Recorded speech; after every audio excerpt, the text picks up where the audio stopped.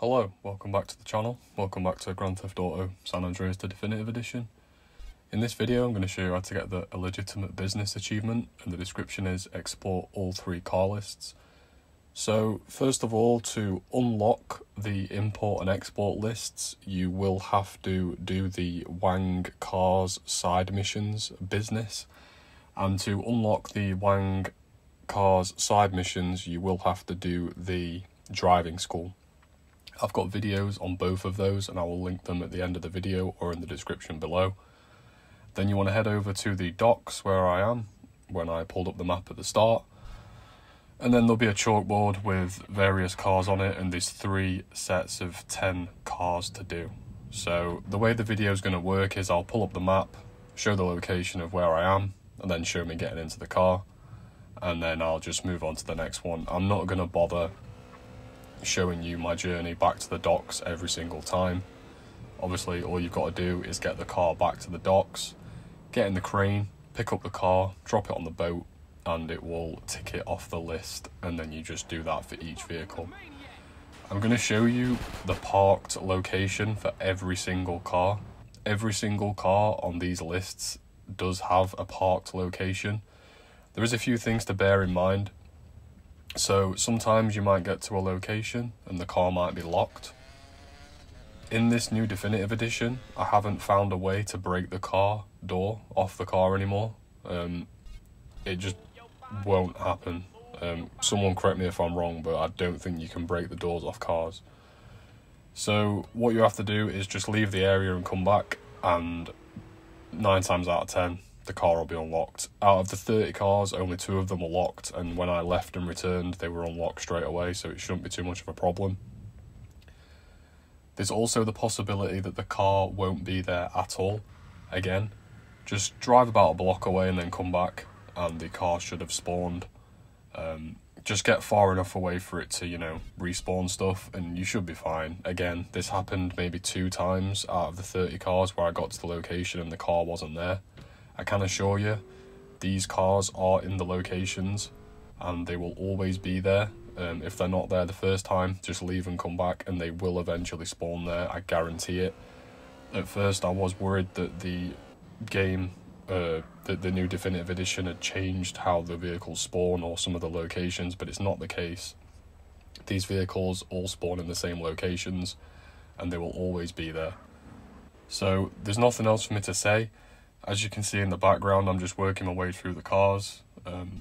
As I said, there's 30 cars, and I'm just pulling up the map of where I am, jumping in the car, driving it back to the docks, and working my way through the list. So that's going to do it for this video. Drop me a like if it helped. This one did take a little while. It is what it is.